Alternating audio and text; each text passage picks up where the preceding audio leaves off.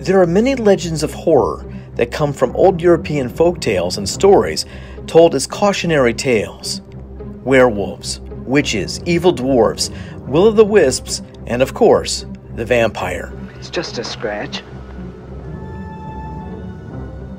Tonight on Past Access DYK Dark, we introduce to you the spirited legends and partial truth of the vampire madness in the Czech lands. Tonight, we present Vampires in Czechia.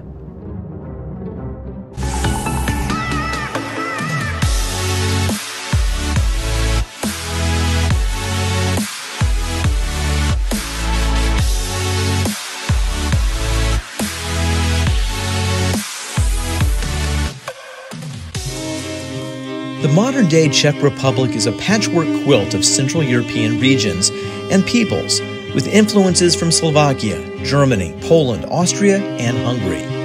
Slavic folktales that have stood the test of time permeate the histories of these peoples. The vampire has a long and storied past here, even before the more popular literary work of Bram Stoker's Dracula in 1897. Stoker's story is pulled from historic references from the 13th century Wallachian prince Vlad III of the line Dracul, the Romanian translation of dragon. Books, movies, and graphic novels of Dracula have painted a picture of the vampire from a very specific perspective.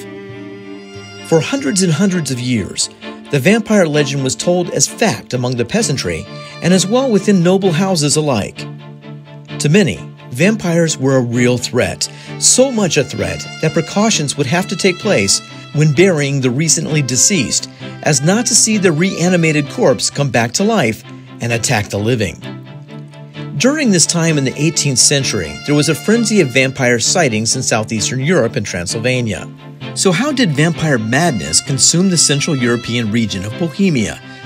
Vampire fever had its fits and seizures through the ages in Central Europe, but our story actually starts with an unlikely 20th century discovery of a mass grave in a little town outside of Prague called Celakovice.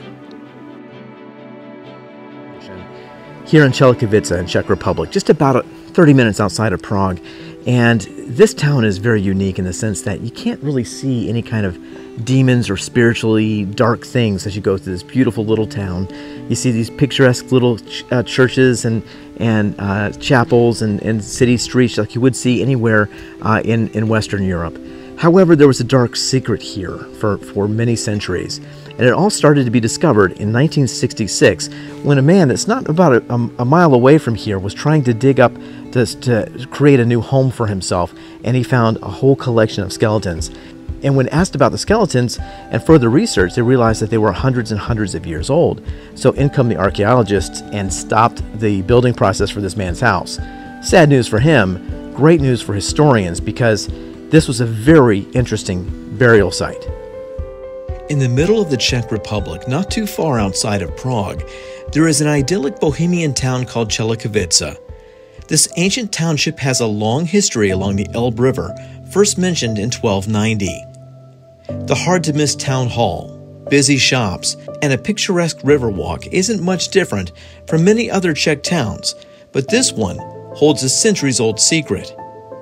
This dark history was first discovered in 1966, when 14 skeletons and 11 graves were unearthed during a home construction process, with the initial discovery of finding 3 individuals combined in several burial pits. What makes matters a bit more suspect was the manner in which the skeletal remains were found. You see, many of these skeletons showed signs that their hands had been bound together and their skulls separated from their body at a distance not natural to average decay. Originally thought to be the bodies from the 13th to 15th centuries, the idea of anti-vampire grave desecration began to take hold. If true, this would be a much earlier example of vampire fear compared to the vampire concerns of the mid-18th century. Proof of this historic vampire fear came in 2010 in the form of an archaeological discovery of additional human remains nearby these Celakovice grave pits. As time went on, the age of the skeletons were measured with up-to-date radiocarbon method, and in 2016, the remains were more accurately marked as human skeletons from the early 14th century. Photographic evidence of the archaeological digs are presented in the town's Museum of History, along with explanations of the historic records of vampire fears in this area. We'll step aside for a moment, but when we return, DYK dives into the Slavic folklore of the vampire. Next time on Past Access, our next adventure highlights the capital of Tuscany, known as Florence, the birthplace of the Renaissance. Once the epicenter of medieval European trade, finance, and artistic expression, Florence provided an unrivaled influence across the continent and gave birth to the era known as the Renaissance. This 14th century awakening from the late Dark Ages moved art, technology, and humanist expression to all new heights. We make a wish at the El Porcellino, check out the amazing artistic collection at the Uffizi Museum, push across the ever-crowded Ponte Vecchio, and marvel at the majesty of the Duomo. We will introduce you to the Florentine greatness of Galileo, Michelangelo, Dante, Da Vinci, Brunelleschi, and of course, the Medici family. All this and more on Past Access presents Florence, the cradle of the Renaissance. Some Slavic cultures viewed the vampire as being in a state of metamorphosis, passing through several distinct stages in its vampiric development. The first 40 days were considered decisive for the making of a vampire. It started out as an invisible shadow and then gradually gained strength from drinking human blood and forming a human-like form, then retreating back to the grave. Once ready to fully leave the grave, the vampire would blend in with other humans and thus carry out his double life of either fathering children or turning others into vampires outright. In Czechia, or what was once called Bohemia, locals called these vampires pijavice, which translates into the word leech. These vampires were created through the unholy and evil activities performed in life, and thus in death were cursed to roam the night as bloodthirsty predators. According to Slavic tradition, vampire hunting took the form in a variety of rituals. These superstitions became even more prevalent in the 17th and 18th centuries as townfolk proactively sought out graves in order to eliminate the vampire threat. When we think of vampire hunters, one might think of the famously fictitious Van Helsing, or his kit of vampire-killing potions, wooden stakes, or a holy water-drenched crucifix, but the reality was a little bit more pedestrian.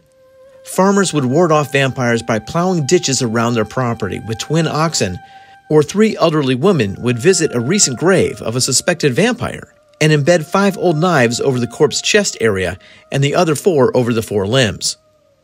If you wanted to kick it up a notch, one might exhume the body and burn the corpse, decapitate the head and turn it towards hell, wrap the arms and feet with iron chains, or even place a brick in the dead man's mouth before covering the grave once more. As you can imagine, once these communities became invested in these superstitions, no dead body was truly safe. This would concern the church as well as the regional leaders, requesting laws and anti-corpse desecration mandates from the seat of the Habsburg rule. The vampire panic reached an all-time high throughout the Habsburg lands. So in 1755, Empress Maria Theresa asked her court physician Gerhard von Swieten to once and for all put the vampire question to rest by scientific reasoning. He conducted interviews between the peasants and clergy, only to find out that both parties had fueled each other's superstitious beliefs in the undead coming back to life and tormenting the living. Swieten returned to court in Vienna and presented his treatise of his findings. The outcome would use science as a way to combat the occult superstition, but the empress would take it a step further.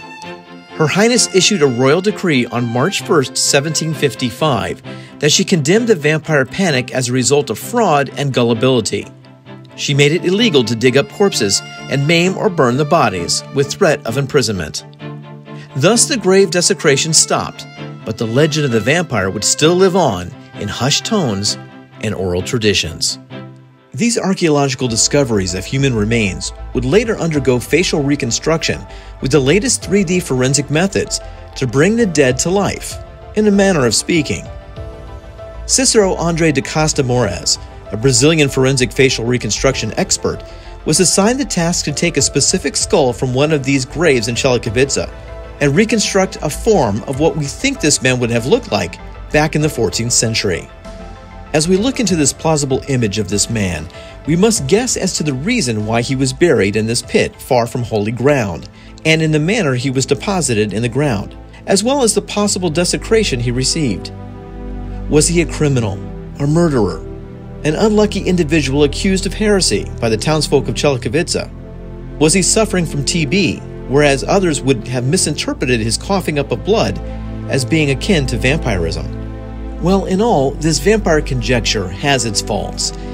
One has to take into account that the idea of separating the head and tying of the hands of bodies were anti-vampiric methods from the 1700s and not the 1300s.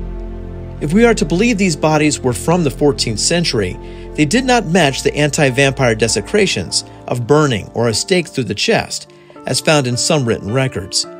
Nonetheless, these human remains in Celakovice continue to be a mystery that is either a result of the 14th century non-sanctioned capital punishment or an outcome of superstitious post-mortem activities to keep the dead dead and the living safe from the fear of vampires.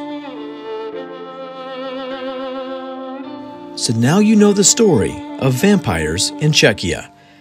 We hope you've enjoyed tonight's DYK Dark episode, somewhat appropriate for the darkened days of autumn here in Central Europe, where the distinction between fact and legend can become a bit blurred.